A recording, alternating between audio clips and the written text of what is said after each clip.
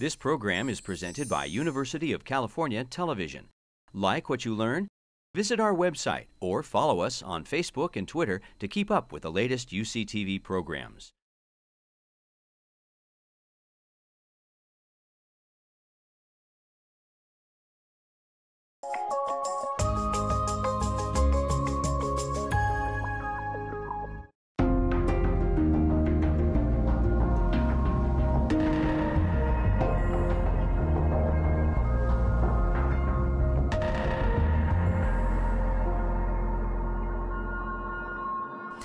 It's really my distinct pleasure to introduce the speaker of Grand Rounds today, who's a great friend and a leader in pediatrics, and that is Dr. Donna Ferrero, who is the W.H. and Marie Waters Distinguished Professor of Pediatrics, Chair of the Department of Pediatrics, and Physician-in-Chief of the UCSF Benioff Children's Hospital.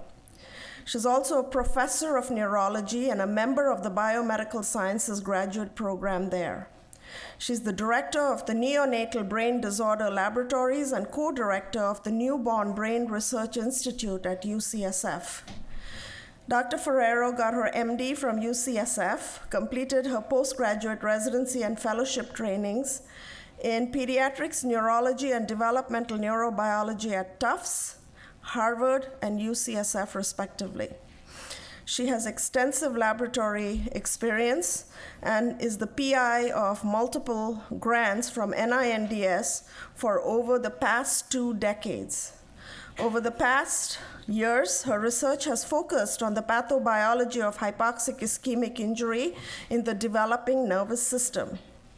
Just to give you a feel for her other assets, she was recognized by the university and by her residents as an outstanding teacher, received the UCSF Academic Senate Distinguished Teaching Award, the Robert Laser Neurology Teaching Award, the UCSF Chancellor's Award for the Advancement of Women, the Maureen Andrew Mentor Award from the Society for Pediatric Research, was elected to the Institute of Medicine of the National Academy of Sciences, the Association of American Physicians, and most recently in 2013 to the American Academy of Arts and Sciences.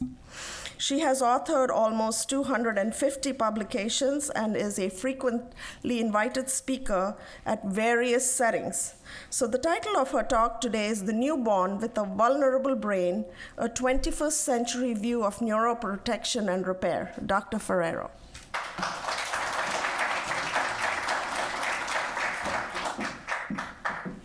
Thank you, Sharon. I told her not to say all that stuff. I have to shorten my biography. Thank you, everybody, for coming. What I want to do in the next 45 minutes or so is tell you about the advances in therapies for the newborn, both premature and term newborn. And I'll weave between preclinical and clinical studies in that regard and show you how advanced we've become in this 21st century. And then I want to end up telling you a little bit about measuring repair using neuroimaging and mapping the connectome. And finally, I want to tell you a little bit of bragging about our neurologic intensive care nursery and how we do it, co-manage our patients with neonatology, because we've come a long way. When I was a trainee, we used to get kicked out of the nursery, so we're very happy to be part of that. So I just want to reiterate that this is a huge problem. We're dealing with over 1 million deaths each year, and the United States is high on that list, and probably because of our multiples and extremely low birth weight infants. So let me start with a case. I was asked to start with a case. So this case really illustrates what a huge window of opportunity we have in pediatrics. You know that when an adult has a stroke, we have less than 4 hours to get them to the hospital, give the TPA, treat them, and then we're done. For the baby, however, it's a much different story because the injury is evolving over a long period of time. So we actually have a huge window of opportunity. So this is a baby who had a difficult delivery, vacuum extraction, skull fracture, term big baby, and was encephalopathic at birth. And then around 6 to 8 hours of life developed focal clonic seizures. And the neurologists and epileptologists in this audience know that if a baby has focal seizures, it's probably a focal lesion, that is a stroke. And stroke occurs in 1 in probably 2,800 live births. It's a huge problem, unrecognized problem, and more common than stroke in the elderly, yet very few. The portfolio of NINDS wouldn't show those studies being funded as highly. But take a look at this MRI. So here's day 1 all the way to day 8. And you can see a little bit of diffusion change, and then it pseudo-normalizes by day 8. And I think you can best see by the flare here, or even the T2, where you don't see much on the first day right after the stroke. But by a week of life, this infant has evolved into quite a lesion. And we're doing nothing about that. But we know this is evolving over a long period of time. And at least from animal models, we know that timing is everything in trying to affect this process. Because initially, if we know it's happening, and we don't usually know when a stroke's happening, we do know when there's a sentinel event in a newborn with placental abruption, we'll have oxidative stress and excitotoxicity that occurs within hours that we could possibly do something about. And I'm going to show you some studies aimed against those. But look at how long inflammation goes on. Look at how long cell death goes on. And it's not until days and weeks that repair starts to happen. So why can't we focus on some later processes in terms of neuroprotection? And I'm going to show you a study that we did that proves that later treatment could actually prove to be better and help the repair process. So the biggest advance in the 21st century is therapeutic hypothermia for term hypoxic ischemic encephalopathy. It's standard of care now. Here at UCLA, do you use whole body cooling? Both whole body and cool cap. So we rely on encephalopathy, but we're not so great at recognizing encephalopathy. So we may be missing some babies, and we certainly are missing the strokes if they're not encephalopathic, and they may benefit from this, although we don't know that. There are studies trying to answer the question if we could treat later, because these babies are enrolled by 6 hours of life and cool for 72 hours. But the network, NICHD network, now has a later enrollment. And we really don't know who should be excluded. Maybe a baby with a chromosomal disorder and hypoxia ischemia should be treated with therapeutic hypothermia, that brain malformation shouldn't bump them out of the study, which it usually does in most centers. So there have been 5 large randomized clinical trials with follow-up now past 8 years. And I'm going to show you, these are the list of those bigger studies. And here's a Cochrane review just from last year. And this chart is looking at major developmental disability in survivors of hypothermia. And you could see, without having to read all of these lines, regardless of whether you use selective head cooling or whole body cooling, that the benefit is in favor of therapeutic hypothermia as outlined in red. And strikingly, the number needed to treat is only 7. that is a very few number of babies to get therapeutic effect.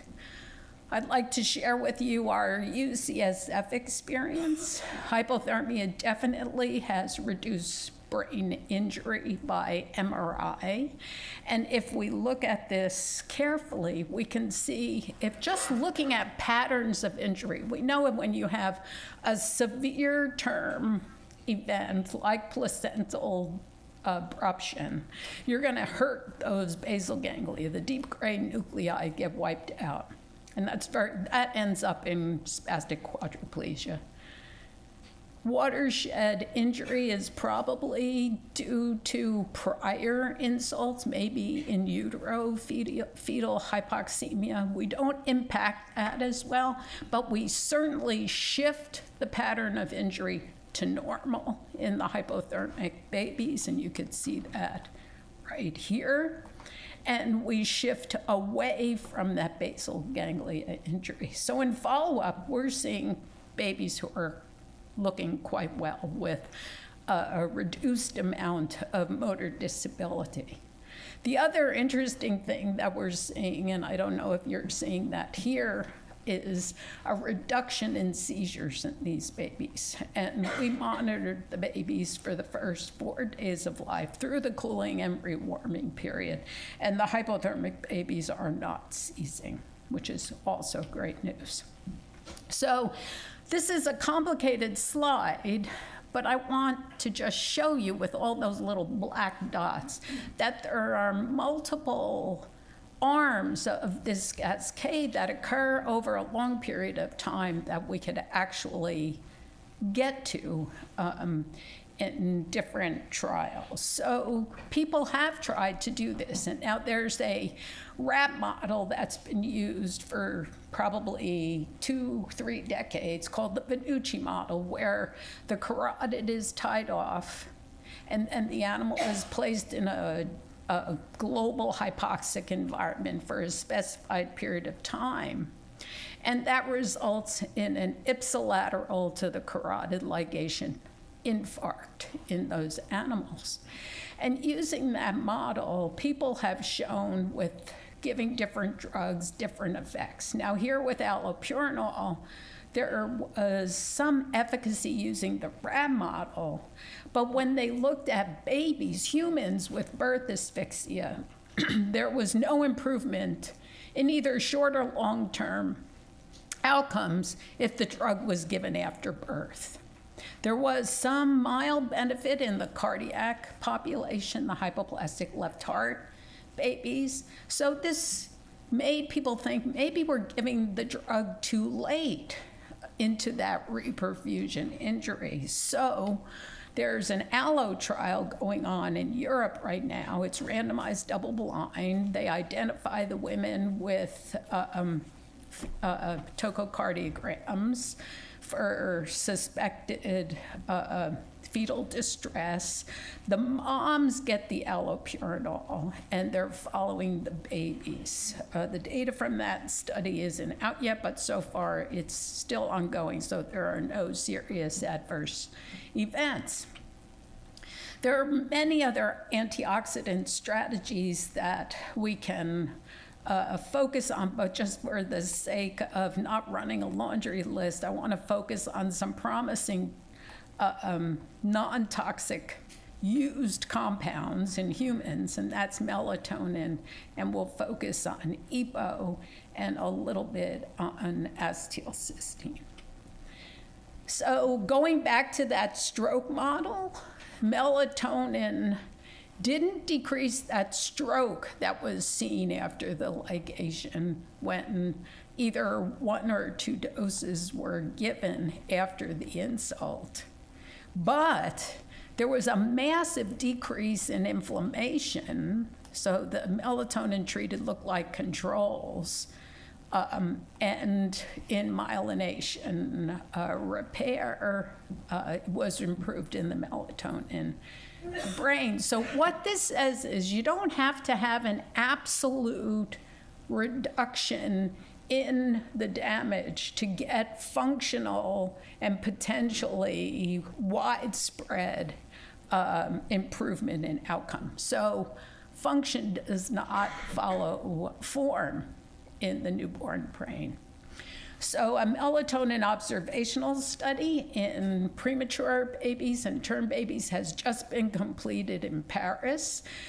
Their hypothesis is that premature babies especially are deficient in melatonin, and that deficiency sets them up for further damage at challenge times, and that data will be presented soon.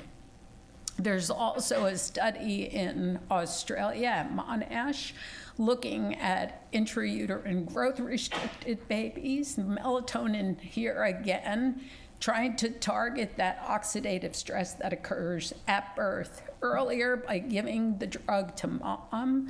So the melatonin is given during pregnancy, and they'll do a composite neonatal outcome. Many of you know about the BEAM trial, antenatal magnesium. So magnesium probably works by blocking the N-methyl D-aspartate receptor, thus blocking glutamate release and reducing excitotoxicity early. Magnesium didn't reduce the risk in the composite outcome, but when they looked separately, they saw a reduction in cerebral palsy, as well as a reduction in moderate to severe cerebral palsy. And the best news was it didn't increase the risk of death or disability. Every time we do these trials, especially with the therapeutic hypothermia, we were worried that we would reduce mortality, but then just make a whole bunch of spastic quads with the treatment, that we would survive the babies and not improve. But in none of these studies are we seeing this. The number needed to treat one case of cerebral palsy is high, though, 56, compared to 7 for therapeutic hypothermia.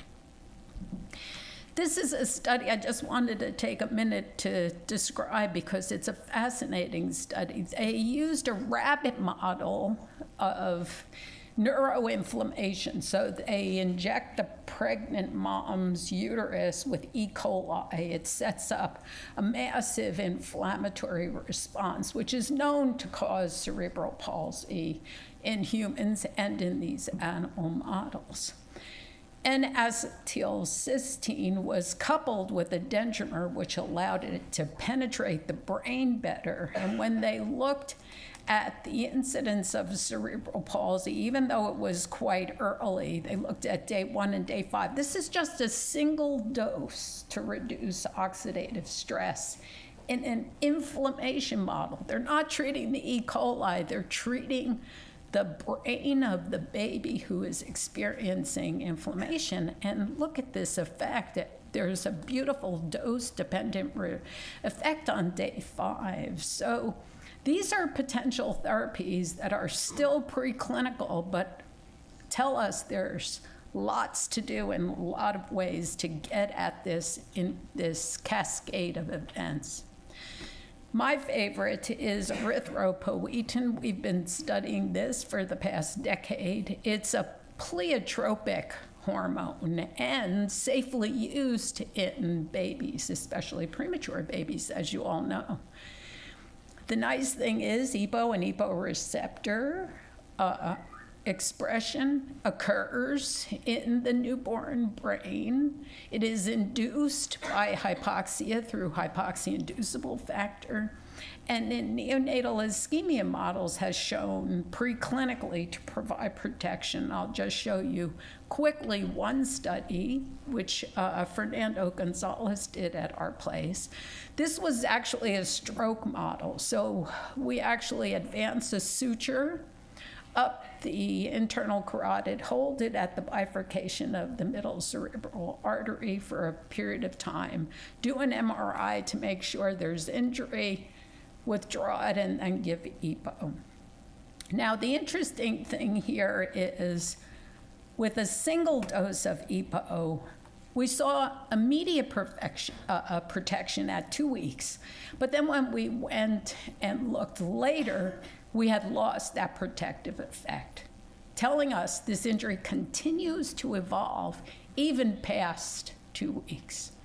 But when we gave the EPO immediately, a day later and 7 days later, where preclinically there's a change of EPO expression in astrocytes and neurons, we saw this protection. And when we did the functional studies, Morris water maze and a number of animal cognitive tests, we could not tell the difference between the EPO treated with 3 doses animals and the sham animals. And when we sacrificed those animals, some of them still had injury, not as bad as the vehicle, but there was still injury there, but the function was improved. And when we started to dig down as to why and ask, are we really repairing the brain or just trying to protect or salvage, we labeled cells. We give a lentivirus on day 1 of life, do the injury on day 10 of life in these rats, and then look at them at that time or a week or 2 later. And we look for newly developing migrating neurons, double cortin, and the GFP is the label that allows us to see where it's going. And when we looked in the most injured part, the ipsilateral striatum, we saw that the occluded animals that were treated with EPO compared to their vehicle-treated animals had a big shift of neurogenesis. So we were shifting away from scar and shifting toward getting those newly born cells to the area of damage. We also saw, interestingly, an increase in those cells in the non-injured brains as well. So maybe we could all get smarter. Maybe we should test Lance Armstrong and see if he is smart. So picking up on this preclinical data, Yvonne Wu designed a phase 1 study that was published in September online 2012, and she showed very nicely a number of things. She showed that EPO plus hypothermia, and I'll interject that you can't give a newborn, encephalopathic newborn, anything without using hypothermia arm. So we couldn't have an EPO-only arm because of hypothermia being standard of care at this time. So EPO and hypothermia was well tolerated in these encephalopathic newborns. She found through pharmacokinetic modeling that 1,000 units per kilo IV closely mimicked the effects we saw in our animal studies. So far, there's been very favorable follow-up. We're past 12 months now in some of these babies. There were no deaths and a reduction actually in this group compared to our hypothermia group of motor abnormalities. And we saw this shift in damage on the head MRI, but we don't really know how much of that is attributable to the hypothermia and how much it's attributable to EPO. And so now Yvonne has designed a phase 2 study where they're actually going to look more carefully at the MRI, the EEG, and hopefully get to a phase 3 soon. So there's extensive preclinical support for term HIE, including new primate data from Sunny Jewel that I haven't included in this talk. Small human trials are suggestive of benefit. There was a study in China and in Egypt, not with hypothermia, just with the EPO, both small studies showing short-term benefit and safety. It appears to be safe, especially if you keep, and these babies get multiple doses over the first week of life, so just like the animal studies. And there are ongoing studies right now. There's one in Paris, which is a phase 3. Mariana Baserga at Utah is looking at darbepoetin, which is a derivative of EPO, more stable, plus hypothermia, and then Yvonne's phase 2 trial. So lots on the horizon in terms of that potential therapy. So what about if we think about it this way? Since hypothermia is already standard of care, why don't we start looking in animal models and in humans whether the combination, if you will, cocktails and ice actually improves things. And we actually have some serendipitous data about this. So this wasn't designed as a hypothermia plus trial, but what happened in this trial run by George Simbrunner in Europe was that some of the cohort received morphine and some of the cohort didn't. So we routinely use morphine to reduce shivering and stress. In this trial, not all the centers did. But when they looked at their data, the babies who received hypothermia with morphine uniformly did better than the babies who only had hypothermia. So that suggests there's something to it. Nikki Robertson in the UK has used a piglet model to look at melatonin, which I told you earlier might have beneficial effect in hypothermia. And using her piglet asphyxia model, she showed that hypothermia plus melatonin improved function by the amplitude integrated EEG, improved metabolism using spectroscopy, and this time the hypothermia plus melatonin decreased the lactate, which is what we want to happen in our asphyxiated babies, in the thalamus, the basal ganglia, and also reduced cell death when she actually sacrificed the animal. So again, in blue, a reduction, especially in those deep gray nuclei. Another interesting drug, if you will, is xenon. Xenon's noble gas. It can be used as an anesthetic in the mom. It's very expensive to use. There's wonderful preclinical data from Mariana Thorsen and others. Here's the preclinical data showing a gender effect, which is important, but also an effect of xenon plus hypothermia, even with delayed treatment in different regions. The important thing here is that you could give this drug to the mom who is threatening labor and use it as an anesthetic for the mom, but it could end up being beneficial to the baby. Mariana Thorsen is actually using xenon in term asphyxiated babies, and I think she's just enrolled 20 babies. No adverse events. It's a phase 1 study, so we can't say anything yet about efficacy, but something to keep our ears open for. There was a paper written in JPEDS a while back showing a whole host of best candidates, and I've told you a little bit of some of them, but the idea being that you can use these drugs antenatally and postnatally for effect.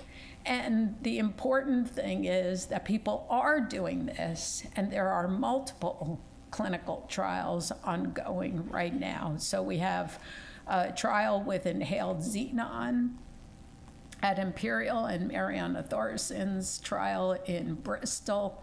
We have Darby that I told you about, Mariana Basurga's nerve growth factor, pilot study of head cooling in preterm babies, cord blood cells, which I am not going to talk much about, but happy to answer questions about that, mag sulfate, EPO, and delayed hypothermia, all ongoing.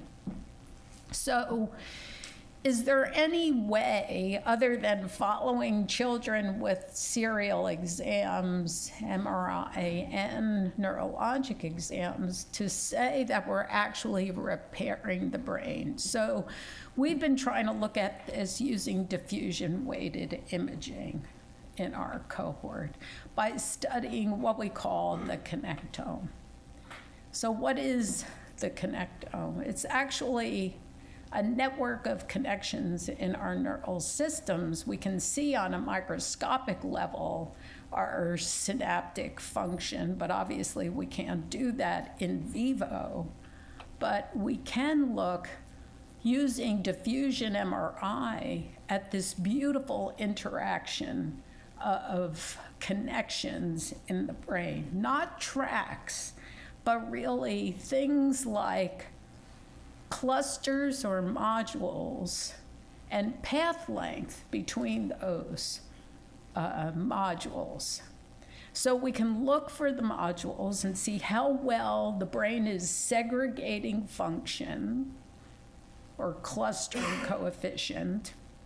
And we can look as the brain develops to see how rapidly that communication develops by measuring path length, and that's called integration. So we can see complexity at multiple levels.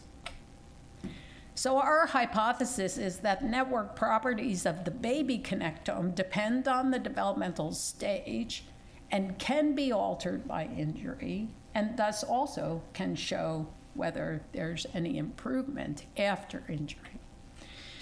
So here's some pictures just to illustrate how we're measuring this. We do the anatomic MR images, and you could see the challenge here, as many of you who do imaging know, the preterm brain, small, full of water, compared to the adult brain.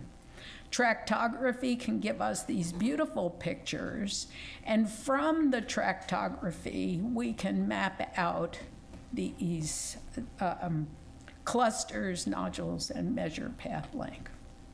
And Olga Timovieva at UCSF, a brilliant postdoc working with Xuan Du, has looked at the maturation of the baby connectome and recently published this work in PLOS One. And this is preliminary data because it's just a few babies that we've done this in so far.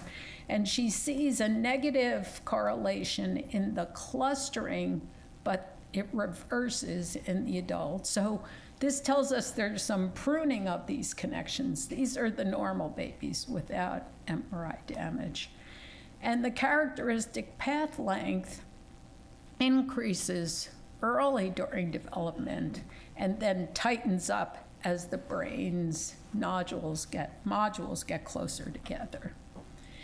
But what she's seen now, looking at the babies that have been injured, that both these clusterings, the modules, and the path length seem to be affected in the babies who have brain injury, with a trend to declining brain network integration and segregation, with less clustering and increased path length. So these are provocative preliminary data.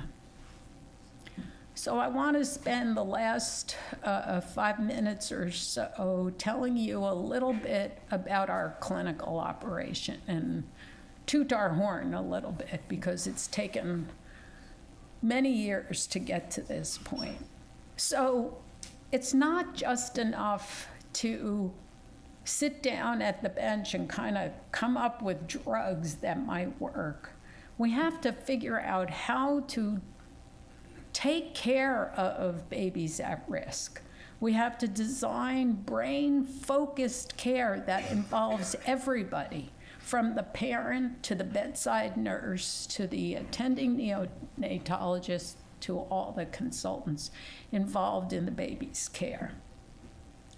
So we asked, how can we improve outcomes in PREMs and those at risk of neurological injury? And at our place, we consider every premature baby at risk for neurologic injury. They've got a long time to spend in that unit, get infected, get hypoxemic, et cetera. So we developed a neurointensive care nursery to do this. One of the biggest focuses that kind of pulled us together was cooling. So around initiation of therapeutic hypothermia in our unit back in 2006, we were able to design teams and protocols to help these babies. And this has been amazingly fruitful. And as you all know, hypothermia has reduced death and disability by at least 11% and probably a lot more. So we kind of look at this neurocritical care as a multi-armed approach. So the partners are, it starts in the nursery. We have dedicated neurology team focused on problems of the newborn. We have neuroradiology that partners with us to help us monitor these babies and follow these babies, and also to try to do research to explore new directions in therapy. We do think all the time about neurotherapy, and we have preclinical studies like our EBO studies and clinical studies like Yvonne Wu's NITO trial. And most importantly, we have developmentally appropriate infant care. And this was quite a struggle to get to, because we're all a bit of control freaks, if you will, and get a little nervous when the parents are around. But having the parents be involved and provide with us developmentally appropriate care has made a huge difference. This all started and could not have been possible without specialized nursing. Sue Peliquin at our place, that's not Sue in the picture, it's somebody else, but she basically organized the nurses, provided a teaching program and protocols for nursing care that made the nurses feel competent and involved at the bedside.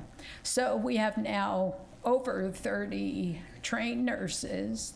Some of them are cross-trained with ECMO. There are always at least 2 present per shift, and many of them have attended formal lecture training, but I think it's the bedside that really manages. So they're great at rapid triage, initial clinical assessment, applying the cooling blanket, and most importantly, it's the nurse who puts on the amplitude EEG. The nurses are trained to read that AEG and call the physician if they're worried about pattern changes. So in the co-management model, neonatology obviously stabilizes the patient and pays careful attention to hearts and lungs. And neurology pairs up to look at the baby and try to manage things that might not have been managed previously. And I can tell you so many times, and you guys know it in neurology, you see a baby in the nursery who is absolutely quiet. You put on that EEG and the baby's in status epilepticus. There's not a clinical sign. Sometimes there's apnea, sometimes there's bradycardia, but sometimes there's nothing. So it's that ability to monitor the baby that I think is making a difference. When we by co-management, I mean we do daily rounds together. So we have an identified cohort of neurologists who call themselves hung the shingle neonatal neurologist. We staff the nursery. We round with the neonatologists every morning at 9:30. Painfully for me, I have to listen to all those I and O's and respiratory things. And painfully for them, they likewise have to hear the boring details of the EEG and the neurologic exam. And we've totally done away with moves all fours. That doesn't exist anymore. We do decision-making together. Sometimes we'll look at the exam together, we interpret together the AEG, and we all communicate with the family. And it's been very nice for the family to meet the neurologist in the nursery instead of 3 months later as a first visit in the outpatient clinic. So the wheels turn because we have this unit. We have 24/7 resources. This did not happen overnight. This was quite a struggle getting 24/7 EEG coverage, technicians, machines. And we now have developed standardized guidelines for our units. And we have protocols for hypothermia, for brain monitoring, seizure management, stroke evaluation, and imaging guidelines. So if I attend 1 week, my seizure management is going to match the attending who comes in the following week, so that that baby is consistently being treated the same way. And those treatments have come about through consensus. So Terry Inder published this very nice piece that said, think about this. Has the child suffered brain injury? Is the brain adapting to illness? Does the infant need neurologic evaluation? Is the baby having seizures? If you can answer yes to any of those questions, you need to monitor the baby. And every baby should have an AEG just like they should have a pulse ox, is our way of thinking. We do video EEG because it's the gold standard. It's difficult, it's expensive, it requires trained technicians and experienced epileptologists to read. The amplitude integrated EEG is much more friendly to all of us. We can apply it at the bedside, track trends, and at the same time realize it has a low sensitivity for picking up seizures. So it's increasing our vigilance and awareness, but doesn't tell us the baby is having seizures all the time. So we monitor when the baby has high risk for seizures like HIE, circulatory arrest, encephalitis, stroke, hemorrhage, or errors of metabolism that cause cerebral edema. If the baby's paralyzed, and sometimes in the preterm babies who aren't behaving properly. We know that there is absolute beautiful data, and this is a summary from Mariana Thorsen, that the AEG can be quite predictive of good health. So if a bad AEG normalizes within 24 hours of life, that baby has probably a better than 90% chance of being normal. That's an incredible biomarker.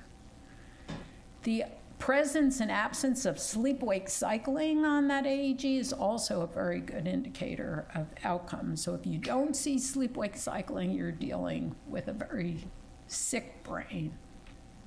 So I hope in these 45 minutes I've shown you that there are many ways to achieve neuroprotection.